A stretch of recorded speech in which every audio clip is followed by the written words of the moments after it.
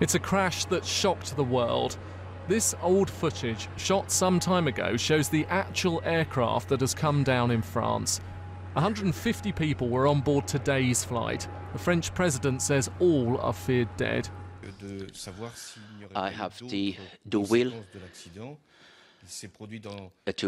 to find out if there were no other consequences of the accident that happened at a very difficult area to access, and we will find more in the next hours to come. While waiting, we have to show solidarity, which will be our first sentiment. Thank you. So what do we know? The Germanwings Airbus took off from Barcelona at 8:55 UK time, heading for Duesseldorf. For a while, the speed and height appear normal. But at 9:30, things change. The figures at the bottom of the screen show the plane began losing height and speed. At some point, the pilot made a distress call. Then it crashed in a remote part of the Alps. That rugged terrain will make rescue difficult. It's behind us, so we can't see anything.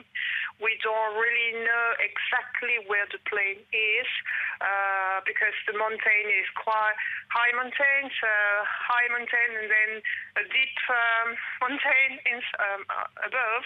Yeah. So it's complicated to locate the plane, and the area is difficult, but the access is difficult. At the airport in Duesseldorf, where the aircraft should have landed, a comforting arm for relatives, but they now face an agonising wait for details.